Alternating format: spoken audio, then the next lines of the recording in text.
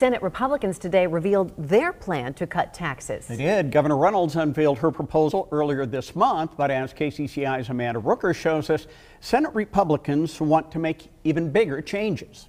Well, that's right, Steve and Stacy. Governor Reynolds proposed a 4% flat income tax rate by 2026. Well, Senate Republicans want to take that even further. They're proposing a 3.6% flat income tax rate. That's by 2028. They also want to make some big changes to Iowa's corporate tax code. Their bill would get rid of more than $140 million in tax exemptions and credits. It would also drive down the corporate tax rate to 7.8%. Their proposal calls for turning the Taxpayer Relief Fund into the Income Tax Elimination Fund. That would be used for future personal income tax cuts, which would move Iowa towards eliminating the income tax entirely.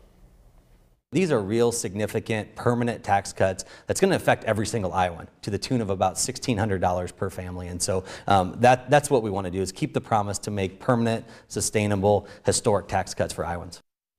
Now, Senate Republicans' plan still keeps the governor's proposal to eliminate state taxes on retirement income. Senate Democratic leader Zach Walz responded in a statement calling the plan, quote, another tax giveaway to millionaires and big corporations that would result in higher taxes for hardworking Iowans and the defunding of public education, public safety, and health care services. He says Senate Democrats are focused on, quote, targeted tax cuts for middle-class families, expanding access to affordable childcare and paid family leave, fully funding our schools, and making job training and apprenticeships available and affordable for all Iowans.